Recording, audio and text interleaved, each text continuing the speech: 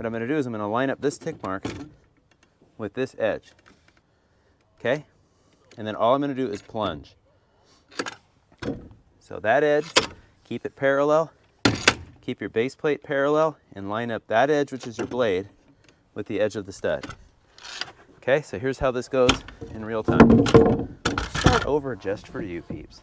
If you angle it, you can just butt it. I'm going to come in here. Ah! Next one, butt it.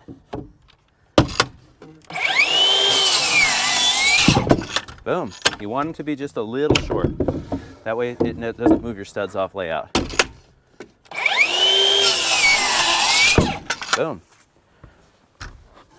You just work your way down, no measurement. Boom. Easy peasy.